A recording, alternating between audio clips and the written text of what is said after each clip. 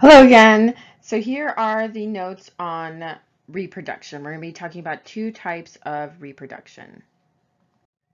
Here are the two types of reproduction. We've got sexual reproduction and asexual reproduction. And what I've written in red in my handwriting towards the bottom and the right side, that's the most important thing. So let's talk about sexual first. With sexual reproduction, we're going to have two parents and they're going to combine their genes and pass them on to their offspring. It takes two parents, a male and a female parent, and we're going to have high genetic variation here. So here's the deal with what's happening. With sex cells, meaning sperm and egg, they only have half of a person's DNA. So half of the DNA from the dad is in the sperm and half of the DNA from the mom is in the egg. And half plus half is equal to a whole, right?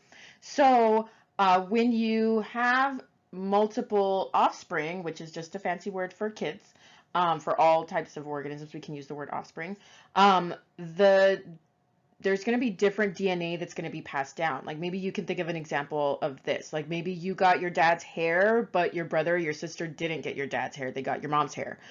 So the DNA is going to basically mix up differently and show up differently in the different kids. And so that is what I mean by high genetic variation.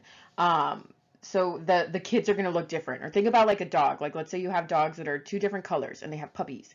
The puppies are all going to look different. Like one will be the color of the mom, and another one will be the color of the dad, and another one might have spots and things like that. And so that's high genetic variation. Variation means differences. With asexual reproduction, you only have one parent. So this is going to happen in unicellular organisms, right? Organisms like an amoeba or a bacteria. They are basically, it's just going to be the one parent cell, and they double themselves. They copy themselves. All their organelles that are inside of them, they make a copy of them, and then they split. And so the parent cell looks exactly like the offspring, or the offspring looks exactly like the parent cell because it just copied itself.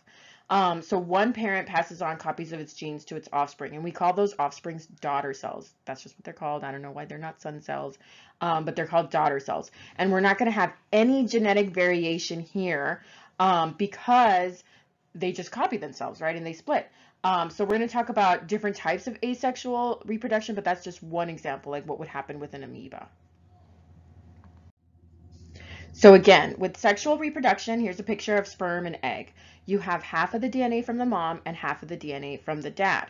And you're going to have high genetic variation. In other words, the kids are going to look different because they get, one kid gets some DNA from the dad, and then the next kid is going to get different DNA from the dad. And so that's what I mean by high genetic variation. I'm sorry if my dog is barking, if you can hear him barking. So here's sexual again. It takes two, male and female. And this process where you have the half plus the half, the sperm plus the egg, is called fertilization. So just examples of different animals, like there's outside fertilization, or there's inside fertilization inside the female. So that's going to happen in mammals. An example of outside fertilization is a frog.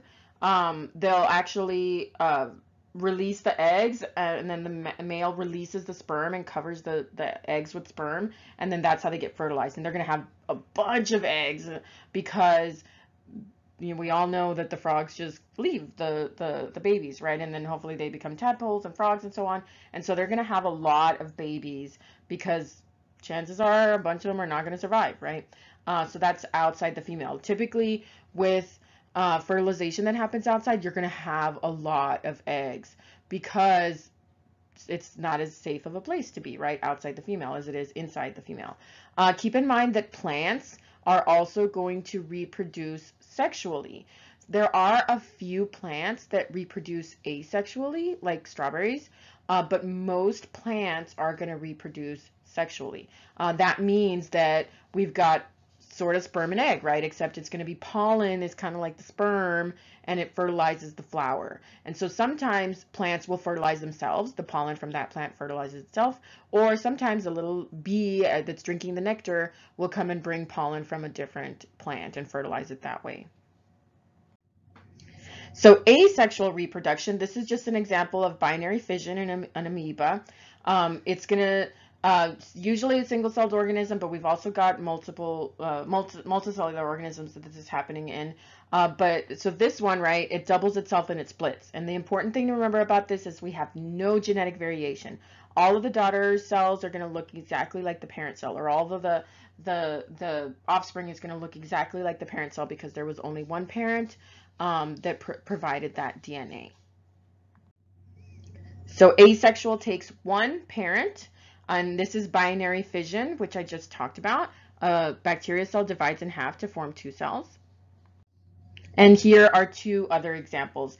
I know that you have probably kicked a mushroom over before in your yard or somewhere, and you notice that there's like this powder that goes everywhere.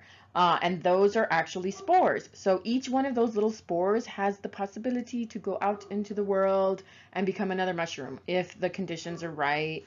But those came from that one parent mushroom that you kicked over. So it just has DNA from that one mushroom. So again, no genetic variation. And then regeneration, this is like what could happen in sea stars.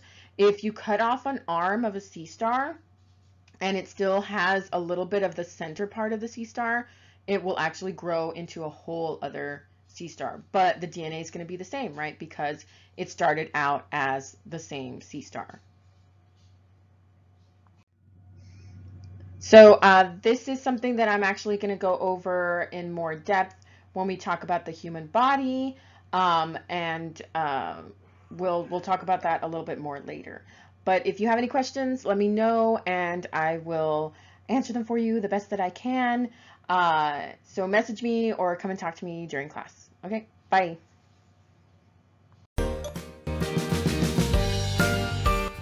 Thank you for visiting Somo's YouTube channel. Look for us on Facebook, Instagram, and Snapchat. And don't forget to like and subscribe.